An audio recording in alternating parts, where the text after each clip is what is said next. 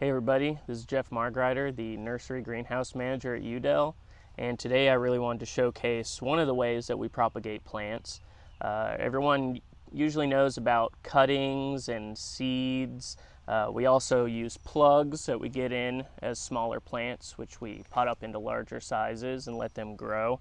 But a lot of the times for kind of some specific type of species, ones that will propagate clonally, whether that be underground or above ground, especially ones that divide easily, we'll sort of have them, we'll keep them in these large pots and we'll let them kind of fill out the pot, and then we'll divide from there and make a bunch of individual plants.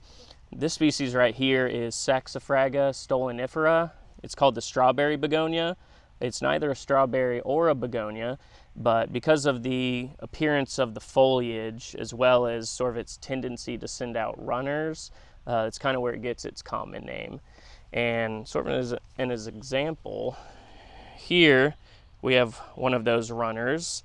Comes out on these really nice kind of red running stems, and at the apex of them they have basically little baby clones that start a whole new plant. So with this species, it was really easy to divide. We could take the ends of the runners, we could simply divide the central stems, and we're essentially able to pot up these guys, which have only been in their pots for maybe a month and a half, 2 months max, and they're already filling out this. And we'll certainly have this species available to the public to purchase up at our visitor center or eventually online as well.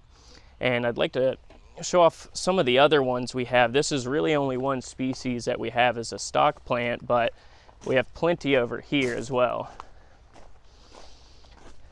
So you can kind of see the system we have. So we sort of just let these things, you've got polygonatums, you've got hostas, and even this, at some point this summer, we're gonna take this out of the pot, divide it up, and put it up into a whole bunch of new pots.